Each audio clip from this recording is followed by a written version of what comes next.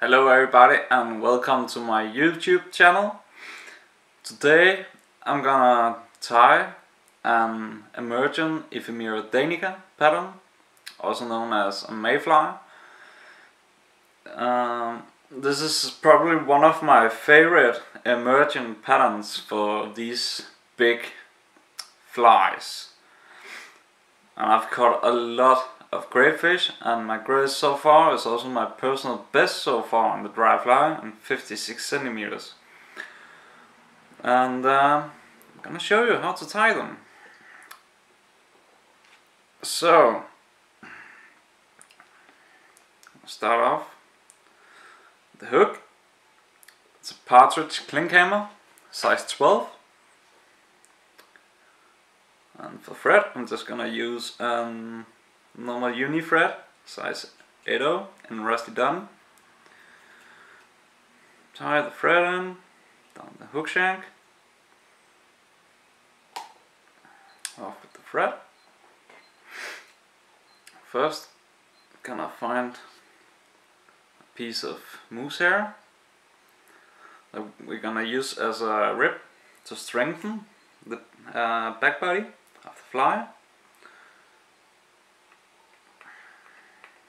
Tie down the hook shank, and just a couple of millimeters before we hit the spot where we're gonna start the abdomen, we're gonna tie in a piece of ostrich herl, a natural color, a bit dirty actually.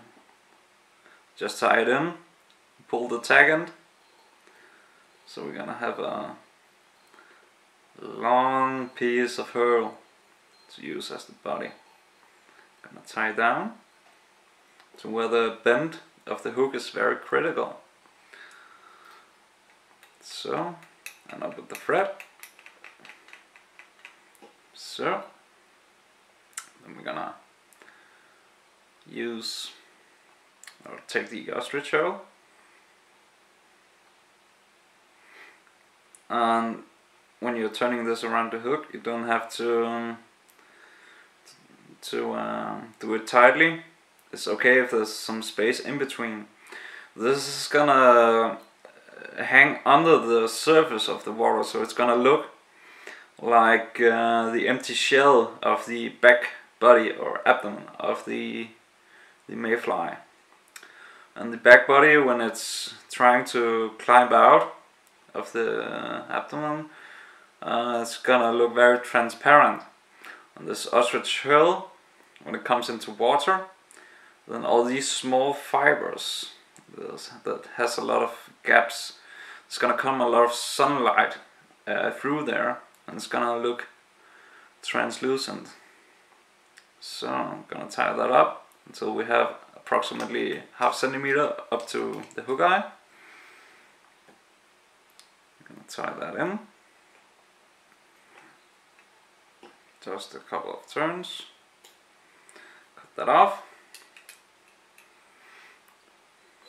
and then we're gonna take the moose hair. It's from the moose mane, so it's quite long and it's very strong, and we're gonna turn it around the hook, create a bit of spacing, so to say. It's also gonna strengthen the herl of the back body.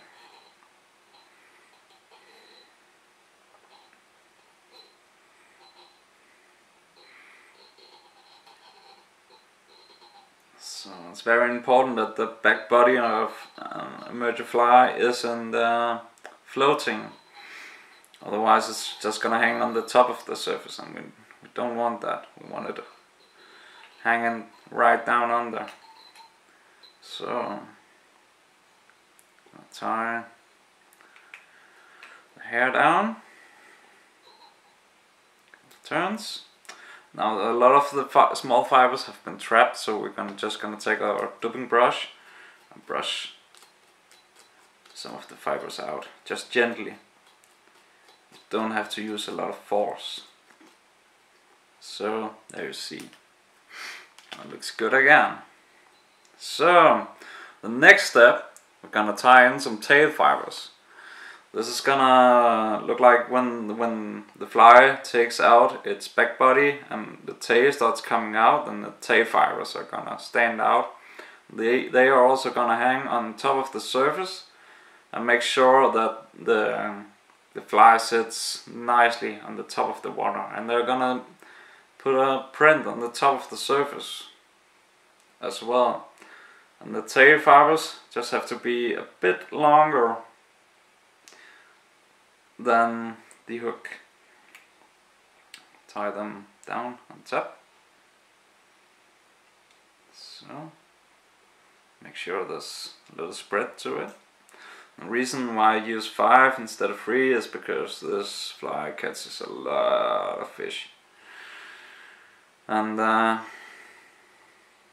those trouts have some nasty teeth, so you might lose a tail or two.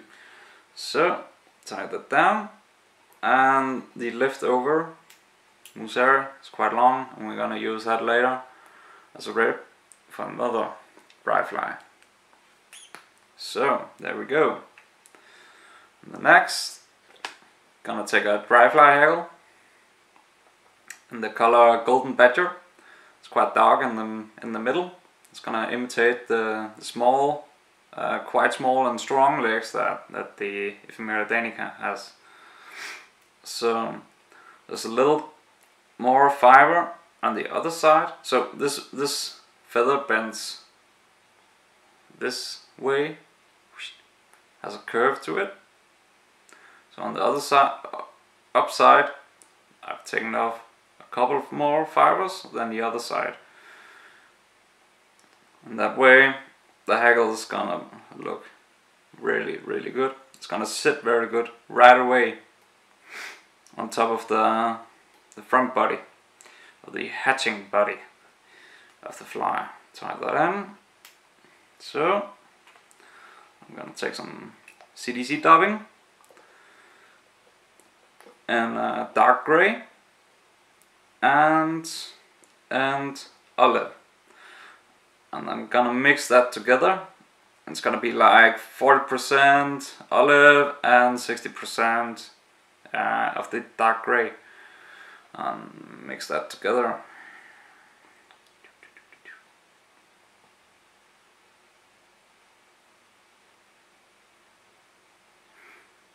So just turn it around in your fingertips. There we go. So the front body is used with CDC. There's very highly flotating potential, so it's gonna sit on the top of the surface.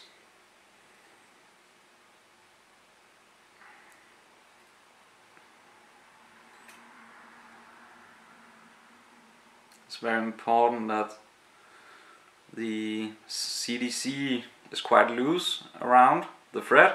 If it's too tight, then you have squeezed a lot of air out, and we all know that air makes things float on water. So of course there has to be potential for a lot of air trapped inside of the body.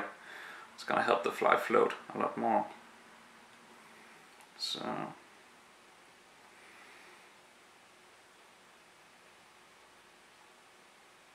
there we go. There we go. So then we're gonna take our hackle, turn it around, and because I left some fibers, or took some more fibers off on the underside, the part that's gonna be the underside of the feather when I turn it around, you can see it's already spreading out very, very nicely. So if you have to make like a catskill fly, that's the way to do it.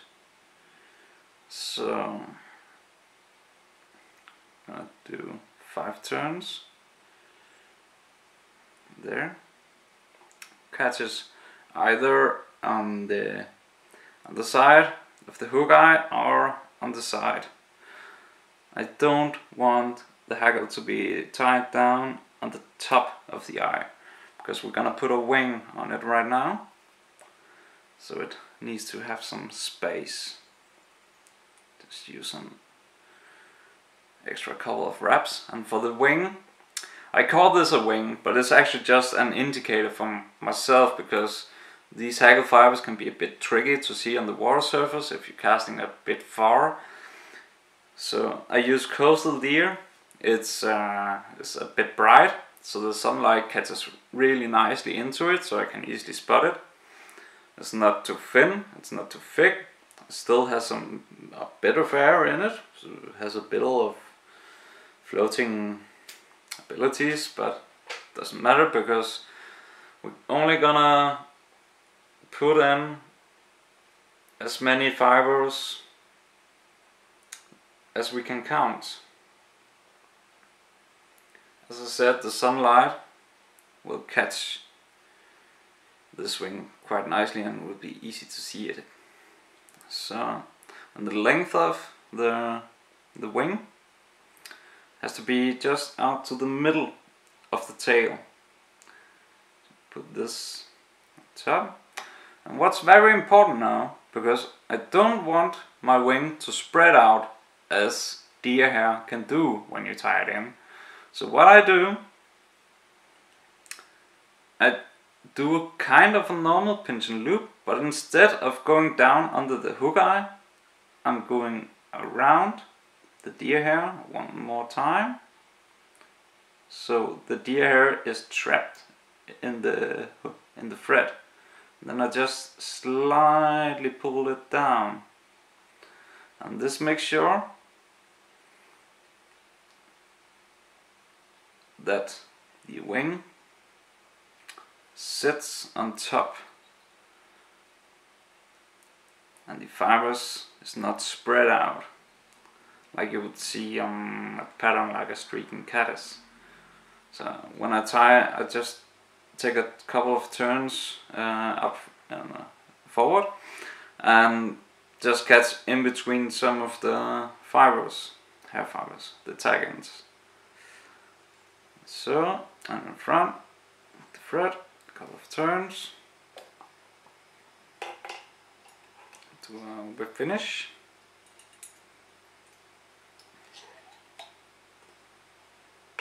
Just an extra one.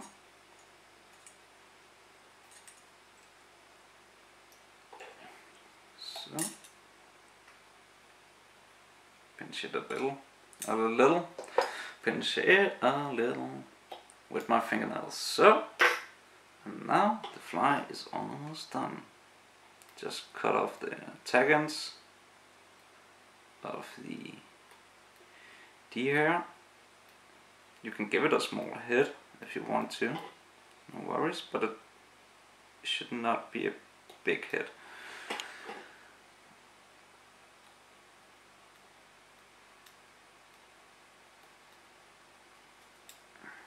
So, one more there, just gonna pull that out, no worries. So, and the last step before the fly is done is to cut the hackle fibers underneath of the thorax.